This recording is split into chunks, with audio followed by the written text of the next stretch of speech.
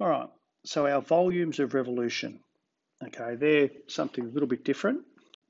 And what they are is our volumes are created by rotating an area about an axis. So I guess if we think about this area here in our circle, if we rotate that about the x-axis, well, this is going to generate a sphere. Okay, a sphere of radius, what's it going to be? The radius will be 2 units, won't it? And you can sort of see here, that's what we're saying here. Each point, each little slice is rotated about the axis. And each slice, I guess we think about as the change in the x value. Okay, and then we keep moving forward to our y equals a half x. If we rotate this triangle about the axis, x-axis, again, we're going to create a cone. All right, so from our knowledge of our math methods, we can sort of infer that each of the slices, if you like, that rotate around the area form circles, of which the area is pi r squared, which is really pi y squared, because the y value in each case is going to give you the radius, right? If I grab a slice down there, the radius is just the y value. And it's the sum of all of those slices that we're adding up.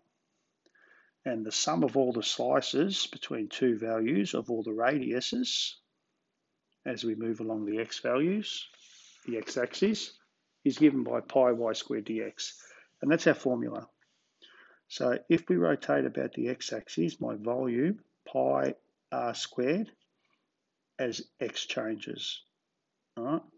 So it's pi y squared dx.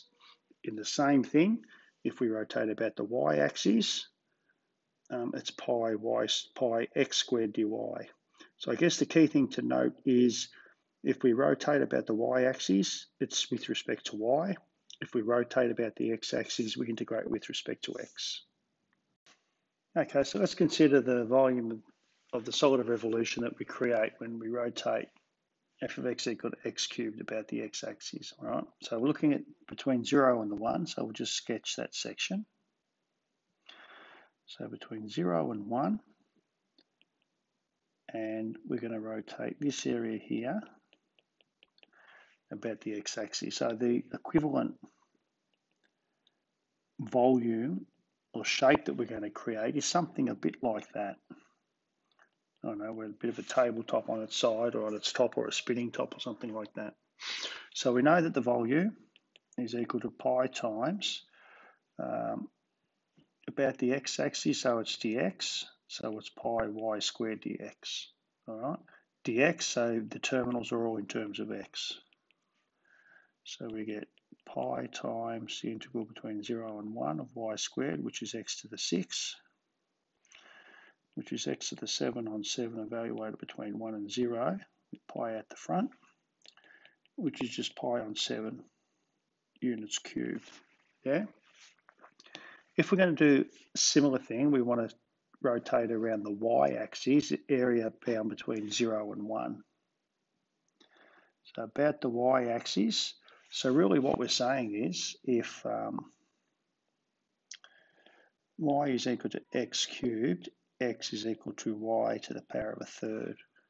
And that x is equal to y to the power of a third, sorry boys, is really just the same graph, except this time it's this area.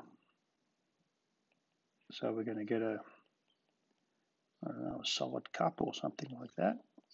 So we end up with that volume when we do our final rotation. So about the y-axis, volume is equal to pi times about the y dy, so it's x squared.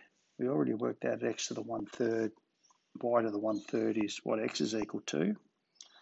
So we get volume is equal to pi outside the front of the y values, 0 to 1, y to the 1/3 squared dy. So it's equal to pi outside of, so y to the 2/3, antiderivative, add 1 to the power, so it's 5 on 3, so it's 3y to the 5 on 3 on 5, between 1 and 0. So it's 3 pi on 5. Moving right along, y equals 2 sine inverse of x. So our graph is there, but I know it's between 0 and 1, so I'm just going to do from that section onwards.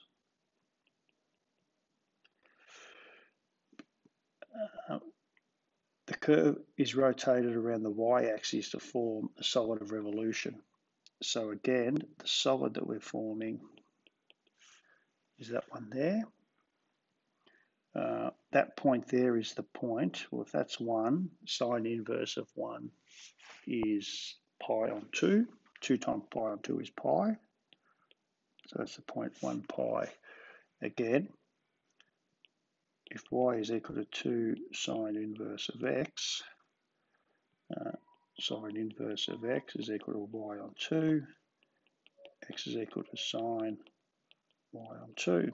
So I get integral pi, y values, 0 to pi of x squared, which is sine squared y on 2 dy.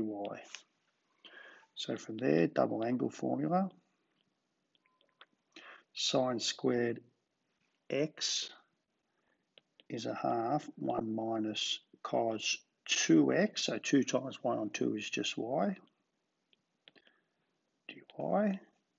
So let's bring the half out the front, get pi on 2 evaluated between y. Antiderivative of cos is positive sine, so it's minus sine y between pi and 0, pi on 2 outside of, pi minus sine of 0, which is 0.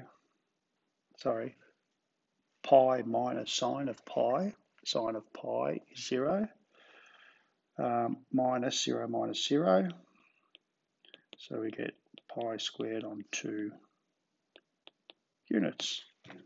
Right.